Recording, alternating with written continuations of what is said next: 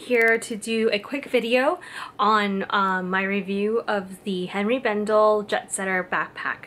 It's a convertible backpack, meaning well, I can show you what it does, but it's mainly a backpack, but you can also convert it into a crossbody, or you can hold it by the strap here. So this is what it looks like. I have it in black. It's nylon for the most part around here, with the exception of the Saffiano leather that it's lined. So then this part, and also some of the back parts.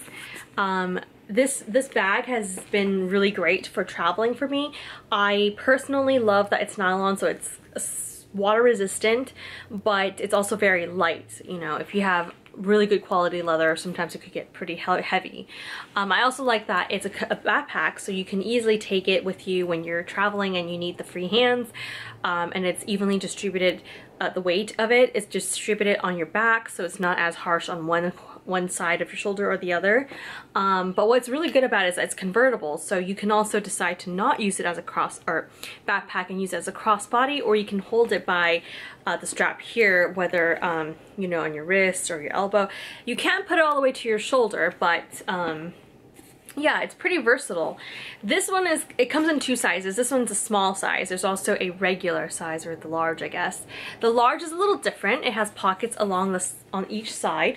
For me, the small one, it has a front slip pocket here and also a back slip pocket here.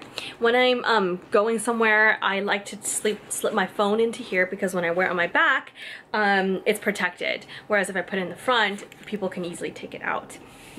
There's also this detailing of a lock, and this lock doesn't really do much. Neither does any of this other stuff up here. It's for decorations.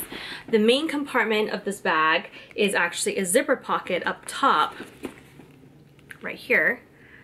And you can actually button this part together to make it more harder to open and stable. I hardly ever do that, just because I want to get in and out of this bag easier. So if you unzip this zipper, you get into the main compartment, which is lined in this kind of royal purple blue color, kind of like a satin. And inside is one slip pocket here, and then on the other side is a zip pocket right here. So both pockets are not extremely big, just FYI. The main compartment is big just as is, so if you want a lot of compartments, this bag is not really the one to do that for you. But as for a travel companion, it's great, like I said, for the previous reasons.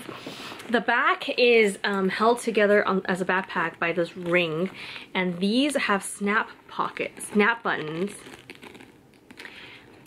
which can unsnap. So I can show you how to take this apart.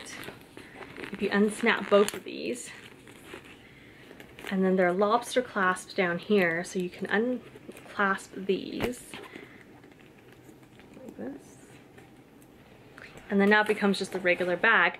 But with the two straps that you've unbuckled, you can buckle them to themselves.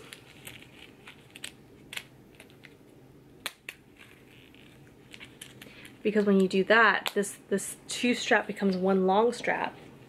And what you do to convert it into a crossbody is you take the lobster clasps, like right here, and you clasp it to the top of the bag, like that. And also the other one on this side, that.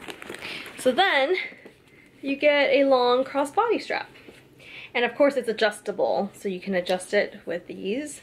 What that looks like on me, it's right here. I'm 5'1" for reference, so it's sitting kind of starting from my hip and down.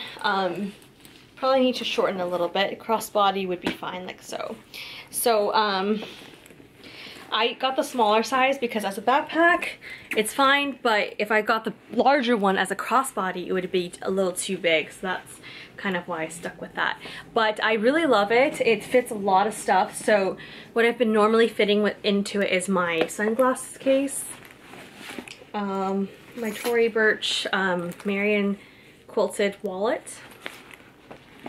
I've also fit my keys easily in there. I just kind of toss it in there. And like probably some lip gloss and some other stuff, but there's still plenty of space. So yeah. My phone, let me just grab it really quick, is the Samsung Galaxy S6. So if you want to look online for dimensions, this is what it looks like. If I slipped it into the front, it doesn't disappear all the way, but it does slip nicely, easily in there.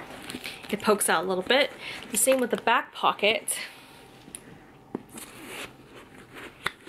Actually, I can do it this way so you can see where the camera pokes out. So it kind of pokes out a little bit, but not too bad. So if I'm wearing it as like a crossbody or a backpack, then this part is safe. Yeah, so that's kind of what the the Henri Bendel Jetsetter Convertible backpack looks like. Like I said, I really like this. I've used this a lot. Oh, I also got it monogrammed. It has Henri Bendel and I got it monogrammed with my initials. But I really like this bag because, like I said, it's very lightweight. It's convertible. I love things when things are like 2-in-1. So then you can, you know, bring one thing, but you can make 2 things out of it, and it's great when you're traveling. Yeah, so lightweight, water resistant, and it's just something that looks pretty stylish. I think in terms of my most used travel bag currently, it would be this one. I've used it for a cruise, I've used it for a day cruise, and like a company picnic. I mean, it's just like a day trip. It's just great. It doesn't fit too much, like I said. If you want to fit more, I would suggest getting the large size. That one does fit a lot more, but if you're petite and you don't really need too much, then this would be a good size. It's available on Henri Bendel's website, and I believe it's about $200 something. I don't remember. I got it on sale. I had a coupon code, so mine was just, I think, just either 200 or maybe slightly over, but it was a great deal. I really like it. I'm glad I made the investment and purchased one of this. So hopefully this was helpful. If you have any other questions, please let me know. Leave it in the comments below and I'll try to answer it as soon as I can. But otherwise, I'll see you guys in my next video. All right, bye.